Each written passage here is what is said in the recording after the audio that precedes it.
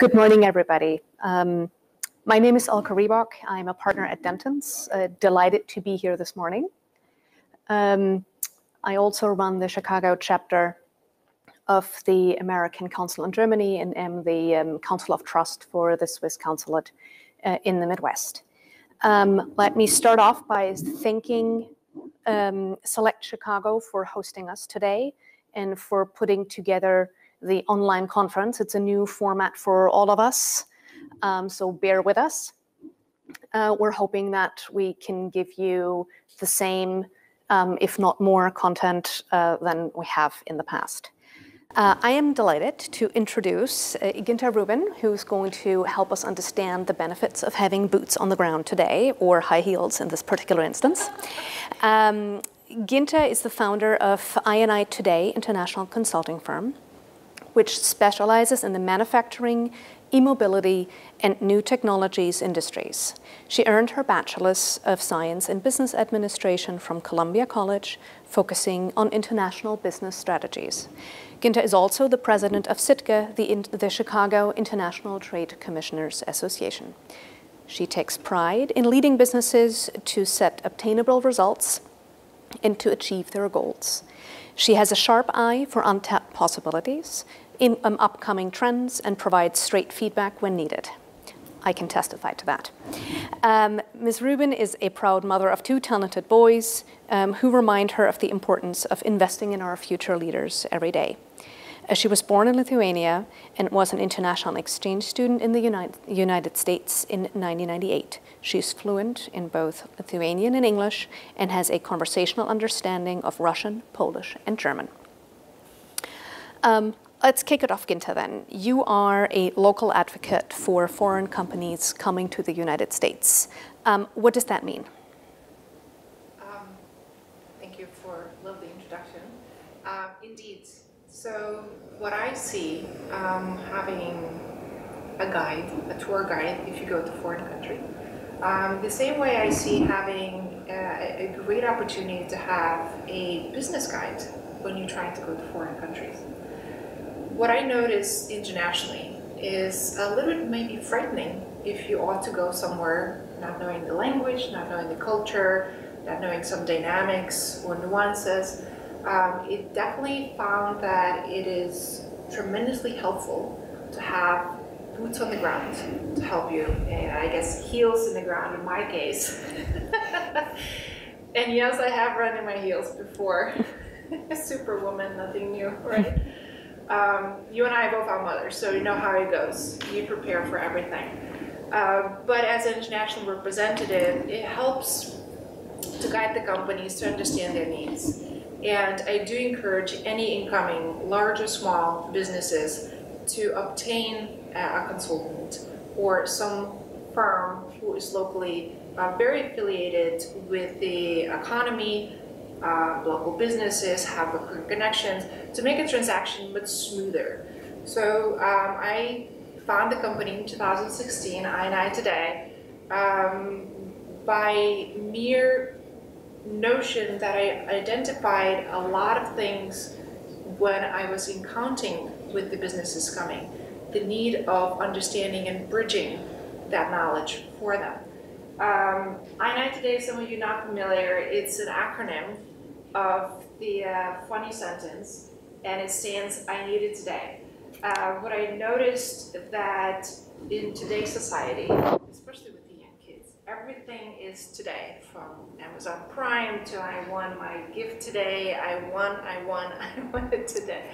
So that's how the name came of I&I Today, and it's stuck with me, and I thought it was an interesting abbreviation of something that you could obtain and get it today if you need it. So tell us a little bit more about the areas you see companies coming here, foreign companies coming to the Chicagoland area mostly struggle with. So Midwest is located, as you know, in almost the center of the United States, and due to incomers foreigners years ago, majority from European countries, does resemble culturally somewhat of Europe. But if we see the businesses coming from Asia, from Africa, India, even Mexico or Canada, they do have a curve to go over the culturally. The way we do business, similar, as I mentioned, to European in terms of speed, tenacity, but for some cultures where it takes time to develop relationships to Eastern countries, that change might be a little bit longer, because here in the United States, we never close 24/7. There, they take time to get to know you, to understand where you're coming from, to get to know your families, and that sometimes for United States, more reserved businesses, it's taken back. Why do you need to understand my family? This is business and business only. So my strive is to help businesses to truly get the footing here by guiding them day to day what they need to happen and getting their needs met. Okay. I see this on the legal side every now and then, because there's cultural differences there too.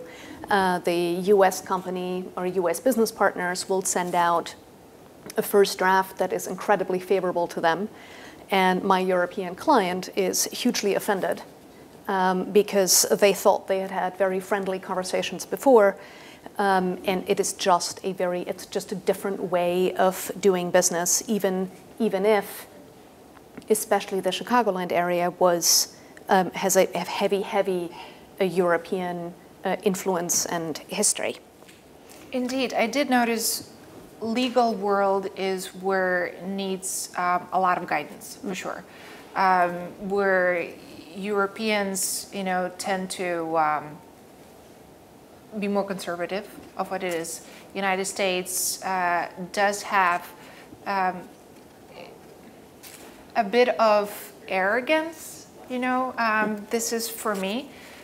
So on and off, we do help them to mute and open their eyes, saying it is okay to think a different way and come in the middle. The most surprising, sometimes when legal language was put in there, saying which country you laws applying. Are you applying to European, which is very different? Are you applying here in the United States? Now you're talking different courts, different laws. Yes, there's international laws to adhere, but that usually where it takes some time to negotiate which part of the country you are adhering to the laws. And sometimes do business get stuck on it. So let's get back to the economic side of things. The OECD just stated that FDI, foreign direct investment, is expected to fall about 30% in 2020. What do you see at the moment? Do you see it generally cool down? Do you see businesses come back? And if businesses are coming back, what do you see come back? Can you differentiate by industry? 30%, I would say conservative. I do not like bad news. I like to see things in the positive light. And looking at the reports and looking of what predictions are, because they are just predictions. Yes, we have the first wave of slowdown, and that will have impact, my own prediction, 18 to 24 months to come. And the way I see it, the smart businesses will look for opportunities. The not so smart will panic. And panic does nothing but increase fear and fall apart attitude. Smart businesses, what I noticed what they do is first internal house cleaning. What can I do internally to adjust, from technology to maybe educational certificates? What is there left over that we always put aside for tomorrow? Number two, where can we find growth and opportunities in the sector, or maybe acquiring a different sector for us to grow? Kodak is one of the incredible companies. They went from making just cameras to expanding into medical and to films. That type of attitude, what I would like to see businesses here, even foreign businesses, to look for opportunities. The unease of foreign direct investment that is not really coming here, a little bit related to, of course, political. We waiting for elections, so that kind of put a little bit on hold what happens from there, either Highway A or Highway B. Where are we going? The banks holding on lending, including venture capitalists. I met yesterday with the angel investor, and the attitude is finish what we already started. We regrouping for next fund, and we're waiting to see what businesses will try to do with the new elected officials. That holding pattern, it might be scary for some, opportunities for the others. I always say, look for opportunities. When the crowd scatters and runs, there's always something to do to help them to calm down and be a leader. The big thing that I do notice is coming from foreign direct investment is for lookout for land and places for manufacturing.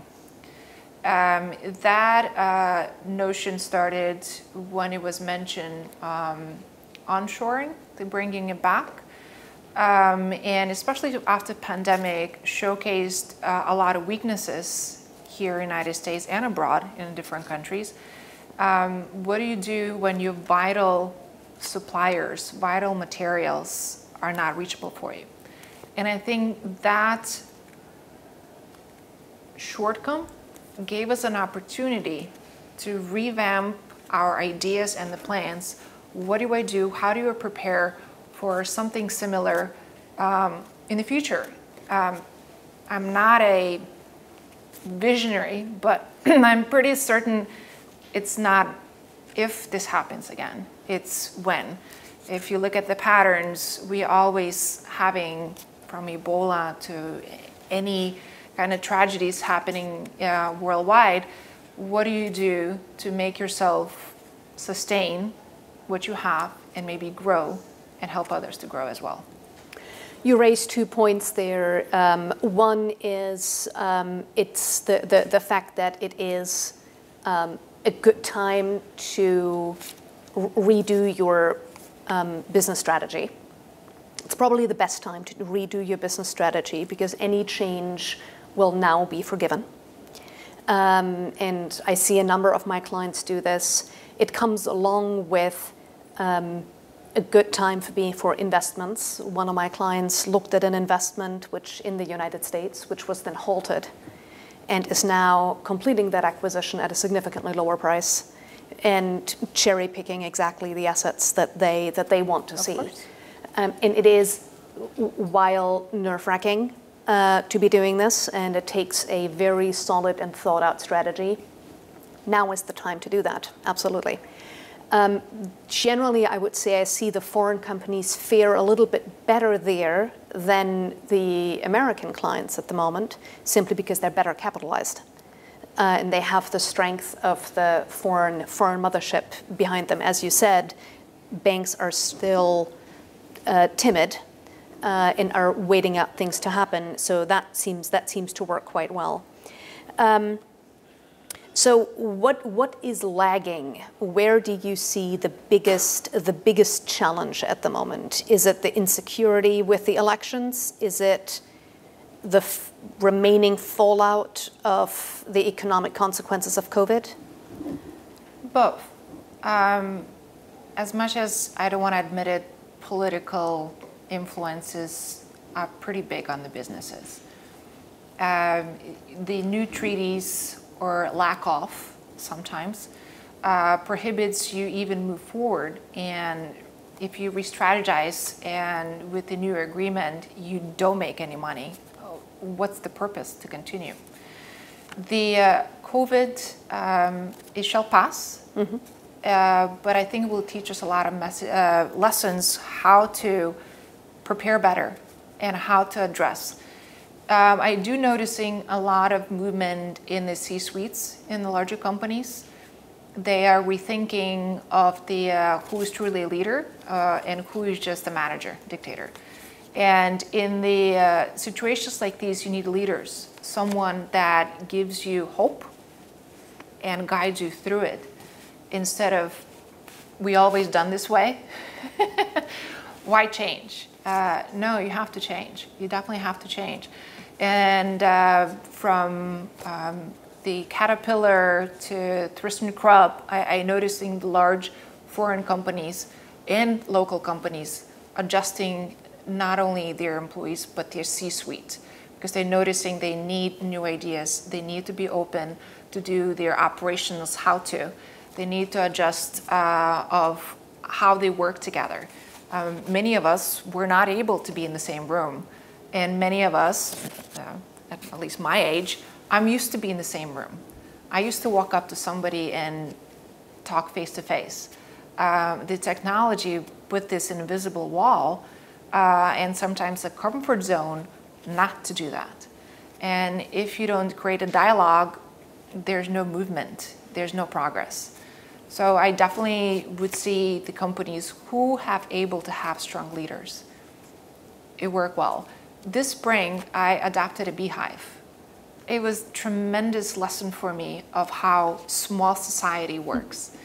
From Mother Queen to the leader, to the drones, what they call drones, males, to the bee workers, to the nursery, to the soldiers who protect the hive, how they work together, how they address the diseases, how they bring the honey and they make food for everybody, and how they work together and how they address the crazy wasps attacking them.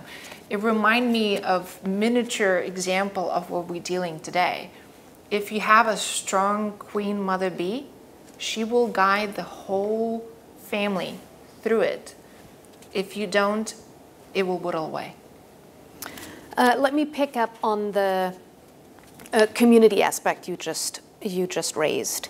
That seems to be challenging in the Chicagoland area as a whole at the moment. We've had a good amount of unrest in Chicago, in Kenosha, in a whole host of areas which our foreign clients have for the long time considered reliable and very stable areas to do business. What do you think the impact of the unrest will be for the Chicagoland area as an investment hub? And what do you think can be done to manage the situation? It is very pity what is happening in Chicago. And this is nothing new actually for Chicago. It's a land and the greater area who always survived. From the Chicago Great Fires to mob days in the 70s to today's riots. What I see is the many years of ignoring certain communities. I just want to point it out that when you hear in the news, it's a zoomed in 1 square kilometer of the neighborhood that is unrest, and it's currently spilling out into something that it's meaningful for the rest of the Chicago, such as Michigan Avenue, State Street. I drove there through State Street yesterday, and in every light there was a policeman car. They bringing in, which reminds me from inauguration DC, a dump trucks and snow plows to control some of the traffic. People feel they haven't been unheard. The isolation brought the fear of instability, a fear of losing the way they lived what they had, and the fear drives a certain flee or fight. In this instance, they chose to fight. And who you blame, if you don't have blame, you blame the man. So you go after somebody who is not providing you or withholding you something that you believe is yours. I do like the Mayor Lightfoot's strategy of investing in the South Side, because you don't punish because they're rioting. You help them to grow and then give them tools and show them how to use those tools. Instead of throwing the money, go away, be quiet. She is investing. She is bringing the foreign direct investment, building the apartments, building the hotels, building some manufacturing down there, help them to show that they could sustain themselves and grow and be equal as a loop downtown of Chicago as well. So I applaud her for it. Can be done more? Always. All of us could do better than we are today. So there's no reason to bash someone didn't do this or that. Chicago is just a miniature of example how the whole country, even the rest of the world, feels. The fear drives certain behaviors. I wish people will not loot. That's not the way to do the message. Do what does impact. Go vote. Speak up. Do the things that will have an impact. Protesting, yes, it's one way. Looting, that you just crossed the line. That is not okay to hurt somebody to make your voice heard. We'll have you sign up to volunteer for the elections in November. So there's two other trends which, did we just lose the camera? There's two other trends which I'd like to talk about briefly. One is reshoring back to the US. There's a number of foreign companies that had left the US for manufacturing, which might be looking to undo that choice. Let's start there. Are you seeing any of that? And what are your recommendations for companies undertaking a move back to the United States? So I spoke to my friend John from Minneapolis, who is the head of government relations for 3M. And definitely there's movement to bring more manufacturing here in the United States, especially with PPE, something that was needed. And it was recognized that a lot of it was done foreign and not necessarily coming back to the United States. Or it was coming back, it was perceived as hoarding here versus sharing with the rest of the world. I did, for that, pull the article the other day from September 9th by Forbes, Why Reshoring U.S. Manufacturing Could Be the Wave of the Future by Nick Stonington. And he talks about it that bringing back here manufacturing would be good for next generation. Because no, we're not bringing your old world hands-on manufacturing very much so, but we're bringing the manufacturing that is automated, that does apply artificial intelligence in there, and give people skills to do something great with the way they did it, either be a coal manufacturing, which no longer exists the way it was done, or manufacturing in a very high tech. I believe one of the great examples was the Haribo, the German manufacturer opening in Wisconsin. So everybody were excited. There's going to be 10,000 jobs. And I kind of raised the eyebrow. I said, knowing the way Germans work, there might be about maybe 500 jobs. There will be 10,000 jobs logistically, for sure. But manufacturing, it's going to be probably one of the most high-tech, and it is the largest in the world, the most high-tech manufacturing for gummy bears in the world. So that type of manufacturing improved by technology is what I see it's coming. And I do want to point it out, and I know we talked last year at Harvard University, the laws that imply of different kind of artificial intelligence manufacturing is very different than what we have today laws with the human labor. It's not bad. It's a good thing. I know change is scary, and it might come at slow, it might come at big cost, but the rewards for it would be great. We are large enough here in the United States to sustain it if we have to, but we don't have to. We could share and rebuild the new way of doing business by bringing more manufacturing here and sharing with the rest of the world. So I do see foreign direct companies bringing here because we have ability to do so. Okay, thank you. The next thing that if I were sitting abroad, I would take a really close look at before I invest in the US is environmental challenges. We've seen a dam break. We've seen the wildfires. Have you seen companies consider this? Absolutely. It is pity if someone doesn't. That would be foolish and ignorant not to see the differences. And of course, there are different opinions of global warming environment. It's not that matter. I think it does. Even if you don't believe in science, and if you do believe in the change, even if you follow a religious guide, you do see the larger fires, the bigger storms, the bigger unease, extremes in the temperatures. That alone, I think, should be for somebody to say, or raise the question why. And the question why will give you the answer there's something needs to be done. And if there's a massive change in the last 30, 40 years, what happened that we had that massive change? And one was industrial growth. And what do? So I applaud for the companies who do environmental consciousness.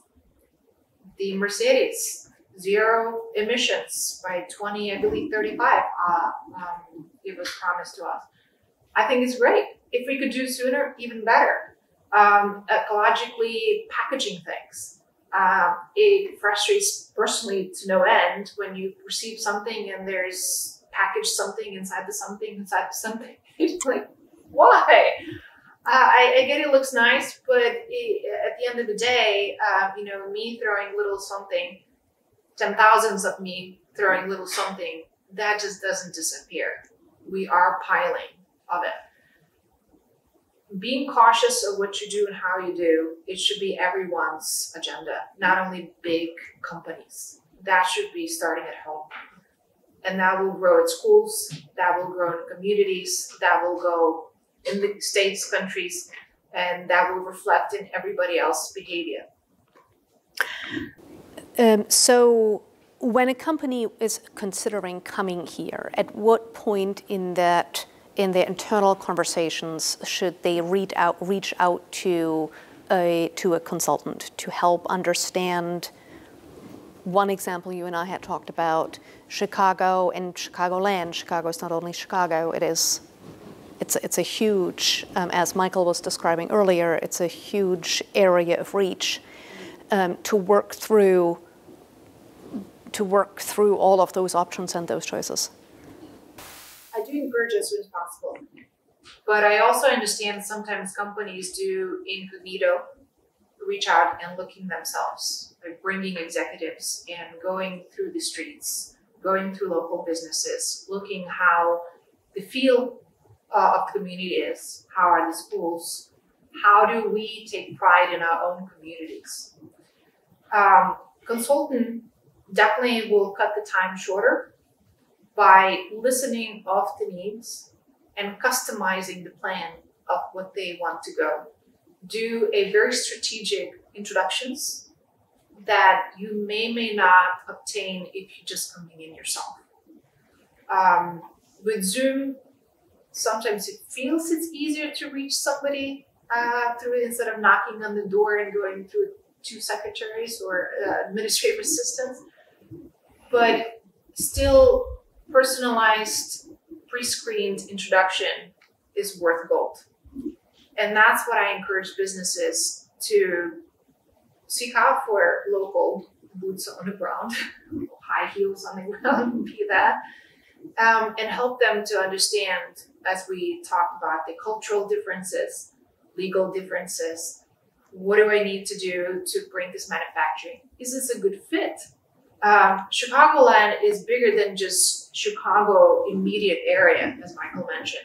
There are municipalities and communities open arms with the available land, available resources, available sometimes in funding off the bat to make it a very easy transition.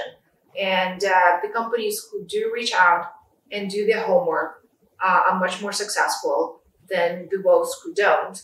And I'm not bashing any of the country, but prime example of not doing homework was Foxconn. Such a pity story that in my prediction, and I hope I'm wrong, I really do, it's going to be another failure, another big flop, and something promised to communities thousands of jobs, pouring the federal money into the highway and leveling down farms and uprising somebody's living. You end up putting one building 3 years later. Not okay. That is, I consider irresponsible. I wouldn't even hesitate to call this as a form of looting in it, because you did harm by promising something you knew, or you unknowingly did harm to the community because you won't be able to deliver. Well, thank you for your very, very insightful remarks. And I think we will hand it back over to Michael to open the networking, or do we have questions? Yes.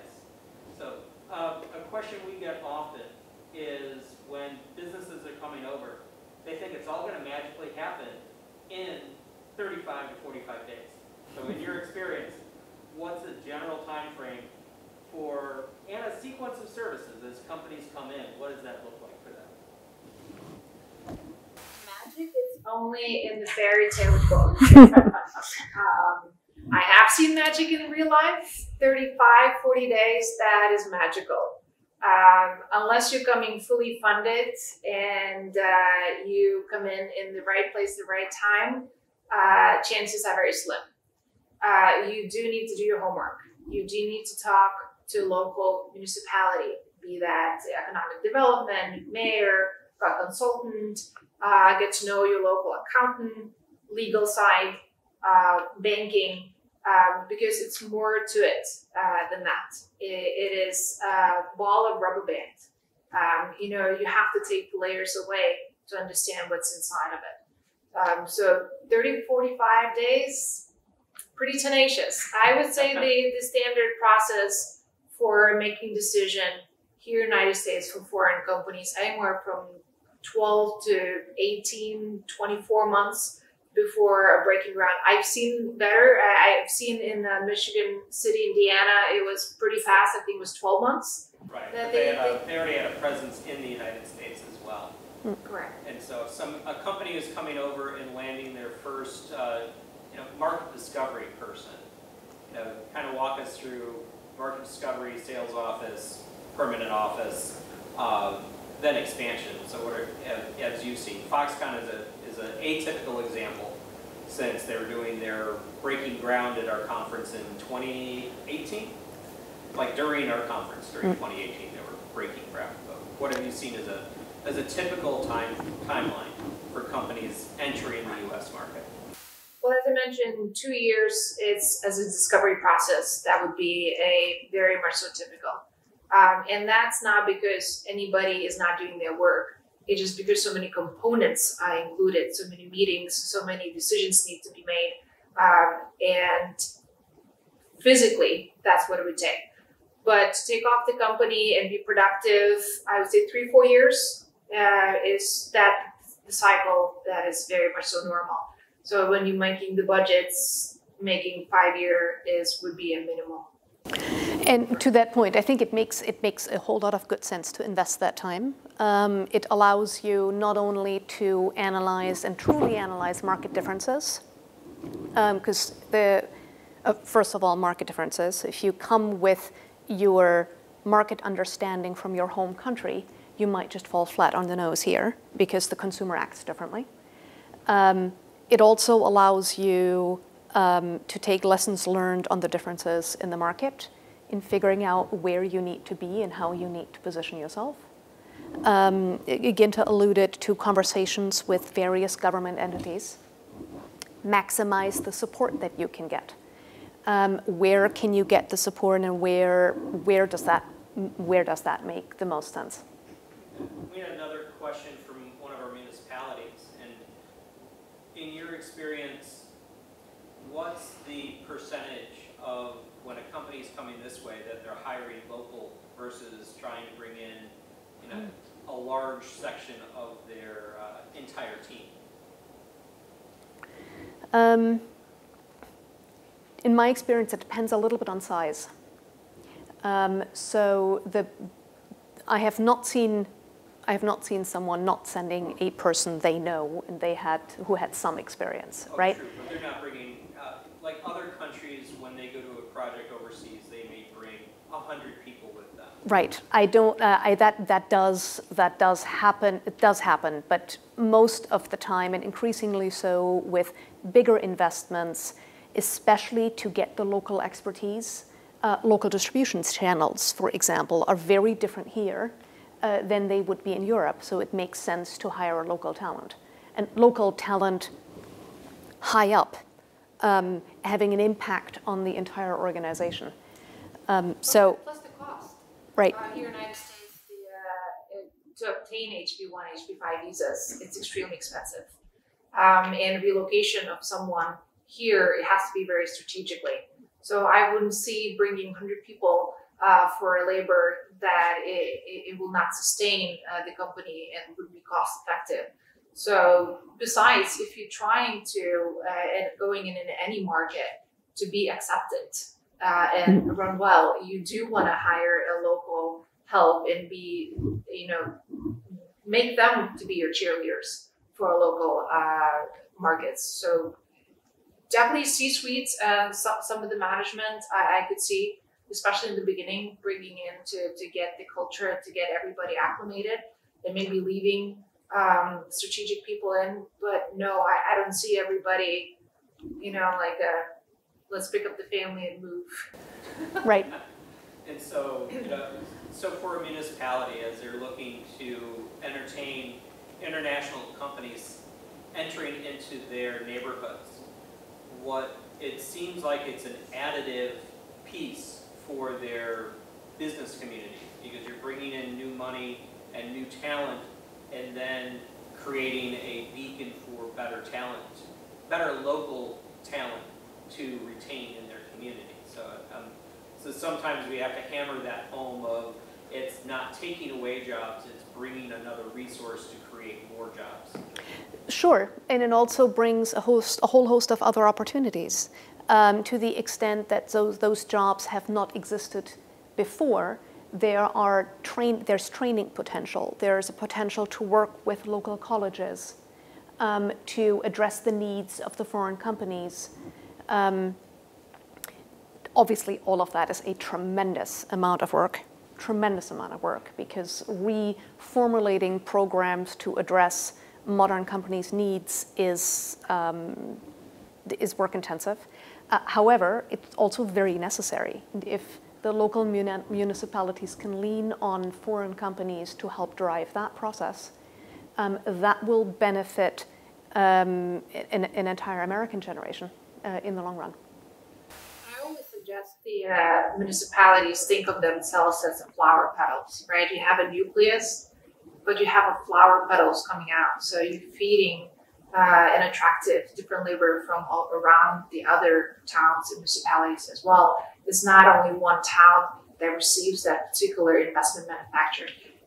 You get the labor and other tier 1, tier 2 suppliers from all around. So it does become a spider web flower, however you want to describe it, depending on the visual appeal. But the key is for success is in many ways in the lifetime is collaboration and working together. There's not a single person standing who has been successful on their own. There's always a team and working together behind it, be that the different chambers, different towns working together, putting their resources, if one doesn't have together, instead of like pushing someone down. No, you're not part of this. Not at all. Why not? Include it. They might have something, you would be surprised that it's a key puzzle for your success or for the growth that you imagine. So collaboration for together municipalities. I think that's what the success has been always of Chicagoland. Yes, I've seen Nucleus downtown kind of making, me gorilla thing, I am it, when people land. And it's okay to start there if you try and say Chicago, but then spread out and showcase the rest of Chicagoland. And yes, sometimes I will admit myself being selfish. I'm in Detroit suburbs. I'm still calling Chicagoland. And I think we have time for one last question, and some of it just comes into, for the companies looking to come here, how important is it to do, say, multiple familiarization tours? And last year pre-COVID, we were running familiarization tours monthly. But what are some of the benefits of that, having these businesses coming to the area and doing a familiarization tour? So I had an honor to be with you on a few of them. It's been great. It's very informative. And I truly could say in every one of them I had aha moment. A lot of learning in there that I wouldn't get from the pamphlet or a marketing piece. There's something about human nature meeting one-on-one and getting to know from the locals of what it feels to be. So getting the tours, getting strategically someone guiding you where you could fit best, pre-screened tours, and that is a crucial piece to success. Because similar way, if you're buying shoes, you will try 5 to 10 pairs, right, until you make your decision. That should be a similar way if you're putting that type of investment to visit more than one municipality, definitely. Great. Well, I want to thank you both for a wonderful panel today. And so we have 10-15 minutes before our next panel, so I'd encourage everybody who's online to go into the networking area and see if you can strike up some conversations, but definitely look at Geeta's profile and Elka's profile online, learn more about them, and look for interactions. Thank you so much, Michael. Thank you so much. Thanks for having us. Thank you so much. You're welcome. Thank you.